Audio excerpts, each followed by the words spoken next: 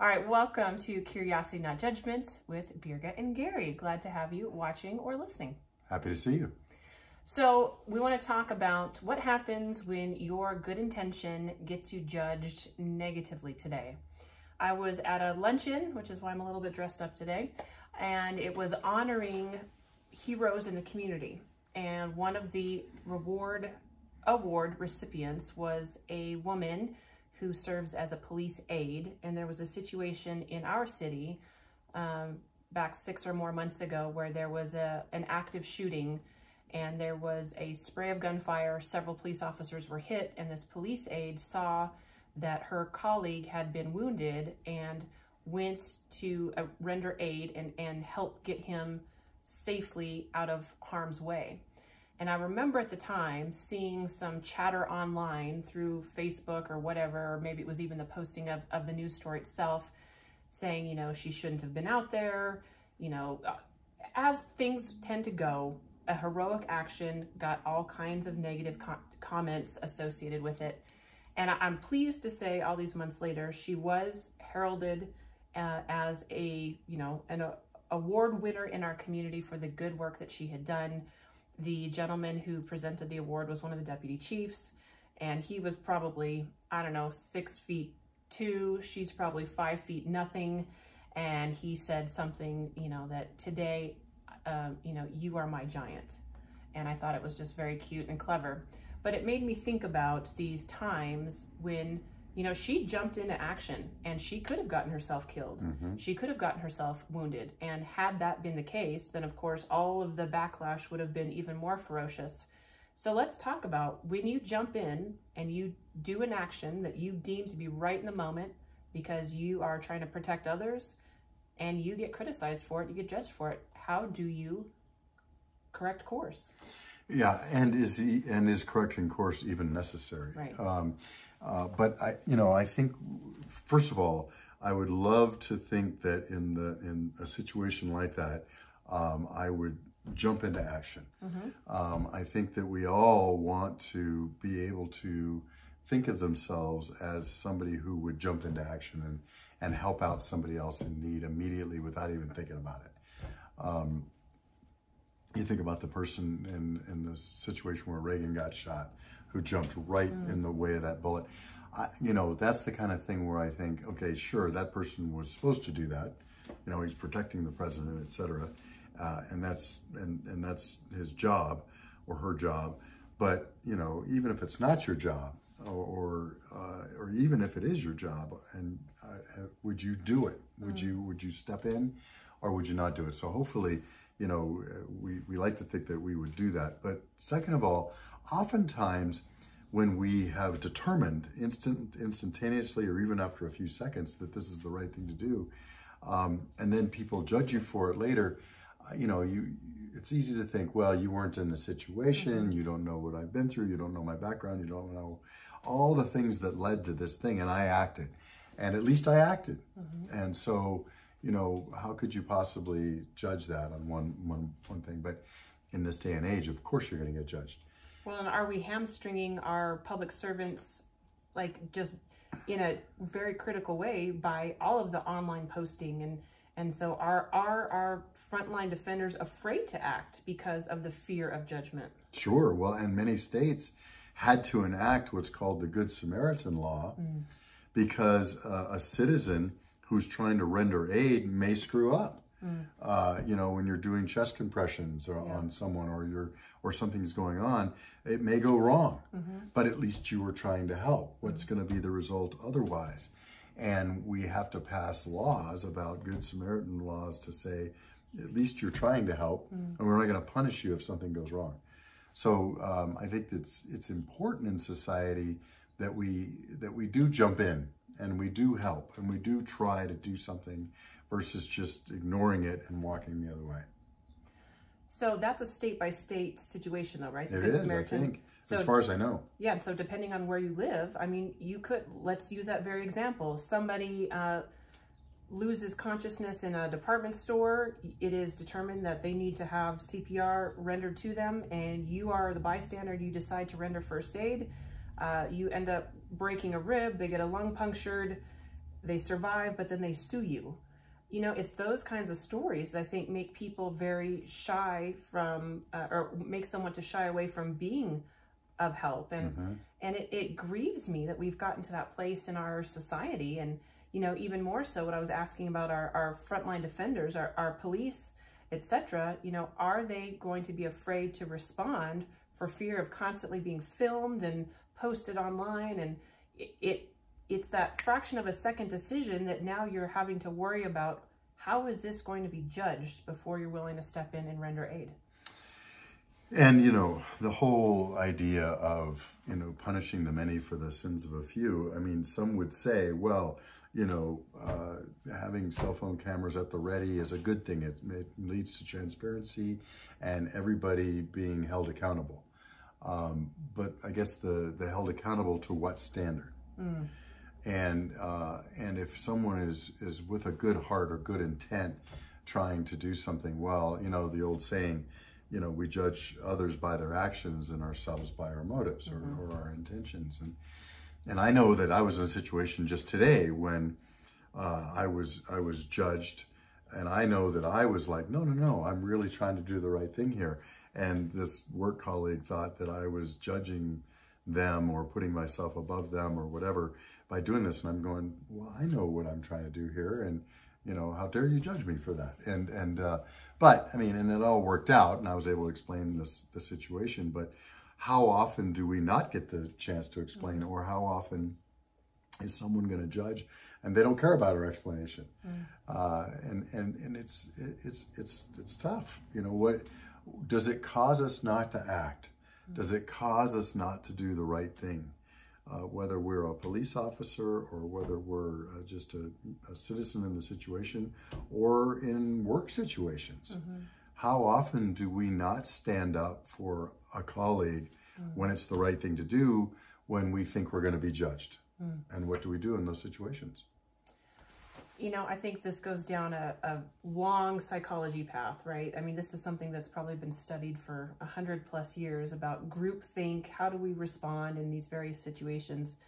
This reminds me of a story that my sister-in-law shared with me a number of years ago about an experiment that happened in a high school setting where there was a tray presented to the students. You had 8 or 10 items on the tray. And I think they were shown this tray in groups. So, you know, group A, group B. And I think they had identical items.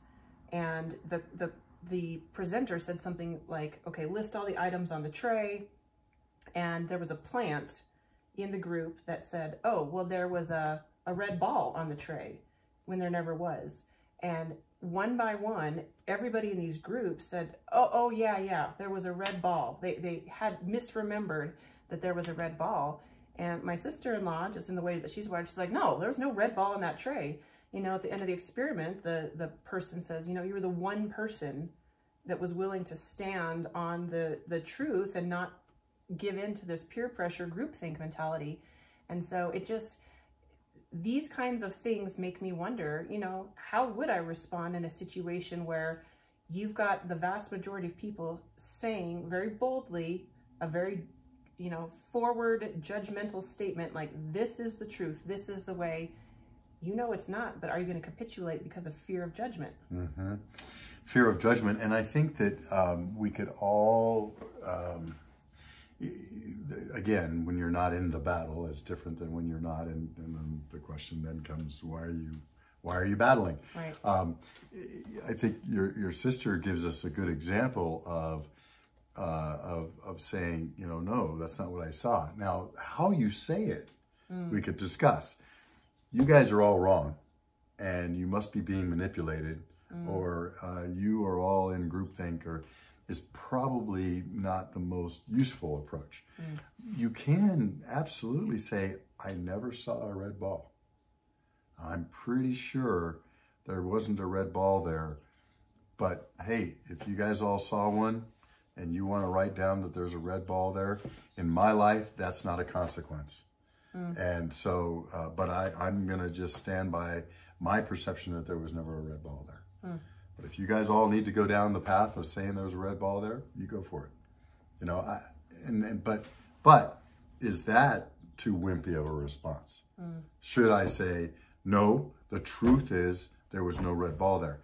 My problem is, if everybody in the group is saying there was a red ball there, I'm thinking to myself, well, maybe I missed it, right? And do I want to stand and die on the rock of there was a red ball there, when it really has no consequence in my life? Right. But let's translate this to the work world, because we, I think we have a lot of folks who watch this, that this is a real practical situation that they may experience in their work setting.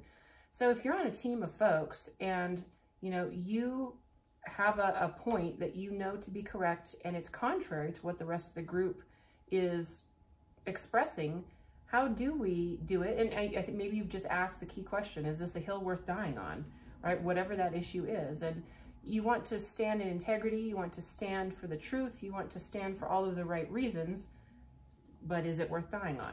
The hill dying on? Or is this something that is going to be useful to the group dynamic going forward the next time you're making a decision, or the next time you have to work together? Because I think that, there are, a classic example is my sister and I will be talking about the same thing that happened when we were both, 10, 12 years old or whatever. And she will remember it completely different than I do. Who's right, who's wrong? Does it matter? We've gotten to the point where we laugh about those things. And it's like, it's not the way I remember it. I remember this, this, and this. Oh my goodness, you're kidding. Well, this is what happened. Really? Okay, so we now know that we would just agree to disagree, that we both remember and interpret, which is part of the remembering, things totally different. It's like the old, parable about the 4 blind men that are on an elephant, right? And they're all right. One person says this is like a tree because he's on the leg, and the other person says this is like a snake because they're on the trunk. And it's like, okay, we can all be right. This can be an and, not an or. And I think that that's an important thing to remember. But let's take it to where I think you're going, and that is, if it's an important decision and you've got 3 people that say, no, we've got to go this way because of this, this, and this.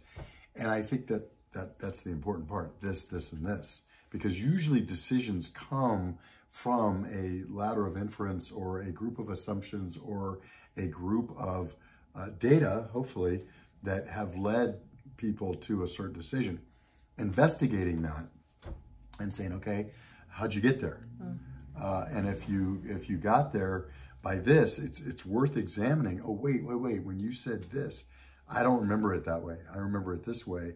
That would lead you to a different conclusion. So let's discuss that, because it's important for how we got there. Like I said, there's rarely one right answer. There's usually a couple of right answers, or a couple of different ways to get to a conclusion. So, assuming that the issue at hand is one of integrity and one that is really going to have a consequence upon somebody else.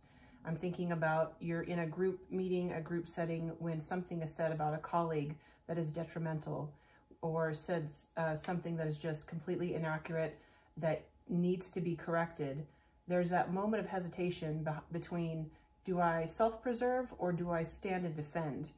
And how you make that calculation in your head in real time is probably just as individual as the person that is experiencing the situation. But there are going to be those, hills worth dying on in terms of protecting somebody who isn't present to do or say something for themselves, or is present and just doesn't have the power to defend. Well, now you've brought up a whole nother thing, which is the definition of gossip, right?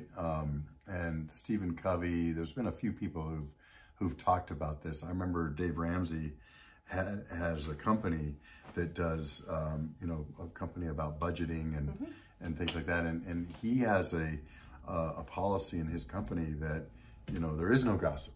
And he has a definition of gossip, which is quite interesting. It involves, is the person here, but it involves more than that. It's if we're going to discuss something, is this something we can do something about? Which I think is also an interesting part of things. But anyway, the point is, let's just take Covey's definition, which is, it's fairly uncontroversial. I say that in this day and age, that says that basically if somebody's not there in the room, you know, should you be talking about that person? And his technique, which I always really liked, is if somebody starts talking about somebody who's not there, you say, you make an interesting point. Let's go talk to them about that. Which usually kills it right away. Right. It's like, I didn't want to talk to them. I didn't want to talk about them. But let's go back to what you were saying, which is, okay, this is something that's about another person that's derogatory, and you think it's not true, or you know that the event didn't happen that way. Should you defend that person? Or if it's a group of people, maybe they're just happy talking about somebody else, and you defending that person could put your standing with the group at jeopardy.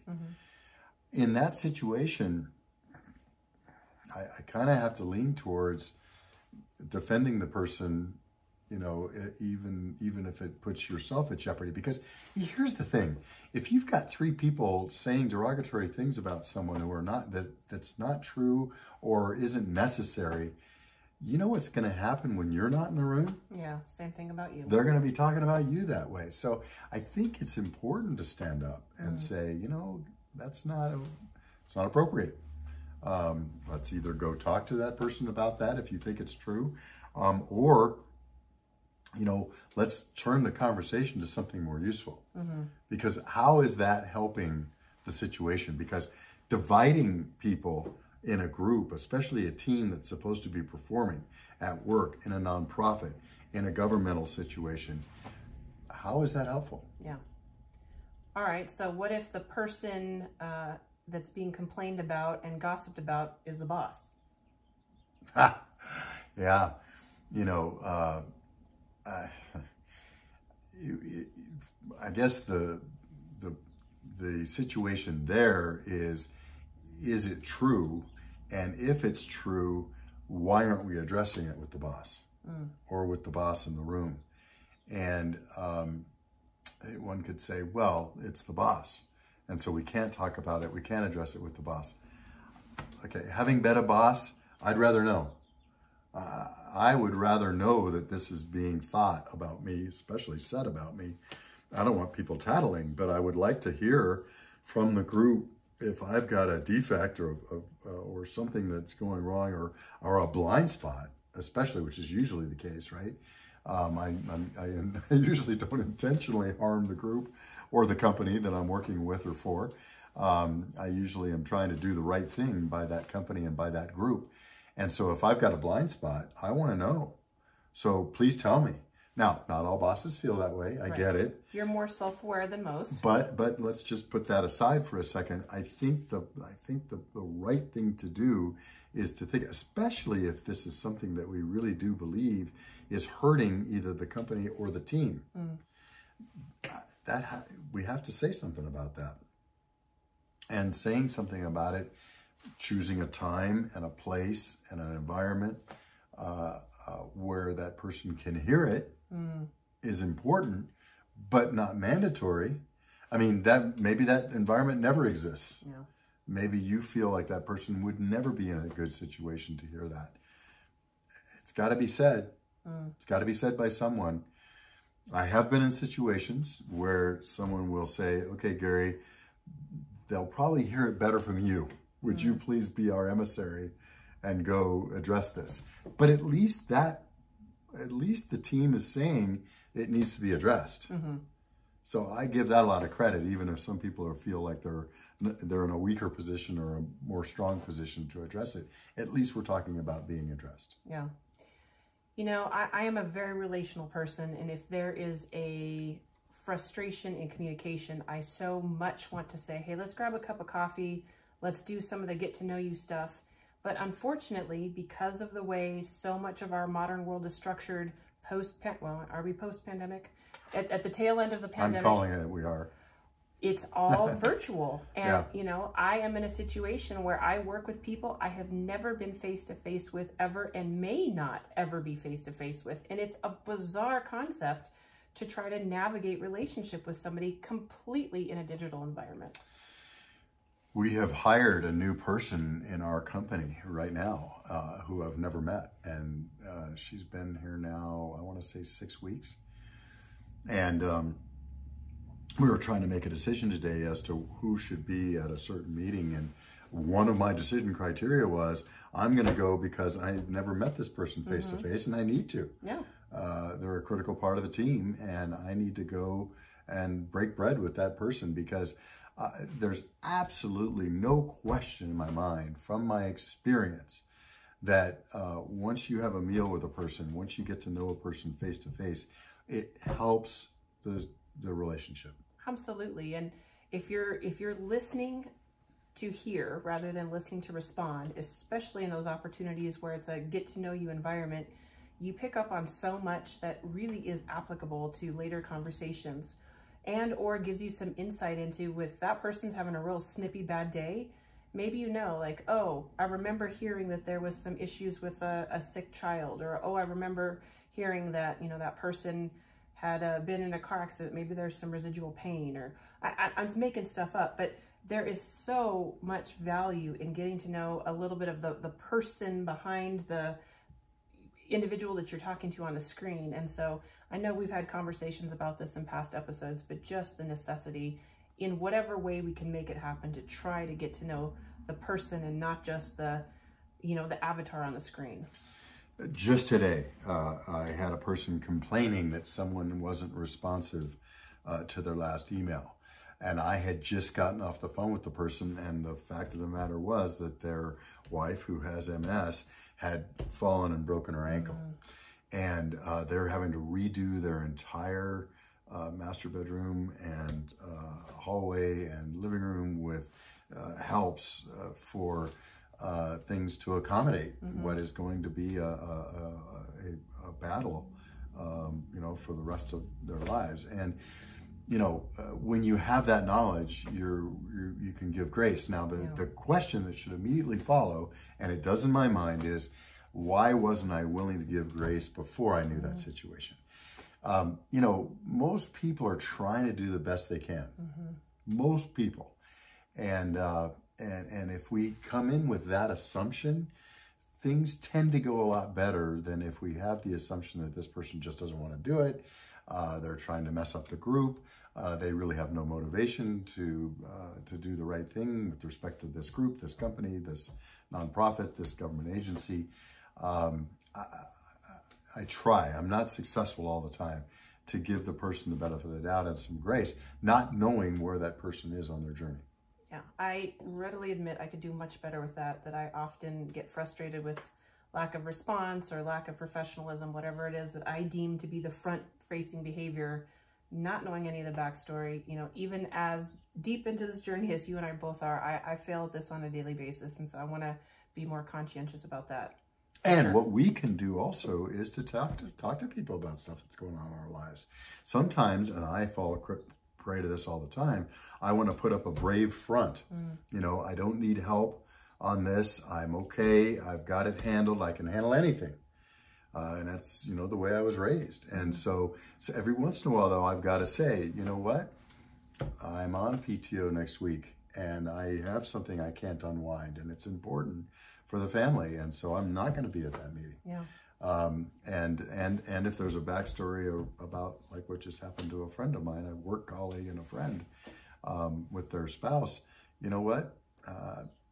You know, and so I was able to say, you know what? They got a lot going on right now. I don't need to divulge the whole thing. Sure. Certainly not the confidence of my friend who feels they wanted to share with me for some advice and help and to be able to share it, because sometimes that's lonely. But I don't have to say the whole situation. I can just say, you know, they got some stuff going on right now. You know, give them a break, give them a little bit of grace, and I'm sure they're going to get back to you soon. So am I hearing you say lead with curiosity, not judgment? Exactly. And curiosity and a bit of grace. Curiosity and a little bit of, you know what, let's give somebody the benefit of the doubt. All right, so we'll coin a new phrase. We'll lead with graciosity. Graciosity, I love it. All right, I think that's a good place to wrap for today. So as always, thank you. Feel free to leave comments and feedback. You can check out the website, curiositynotjudgment.com. And until next time. Take care.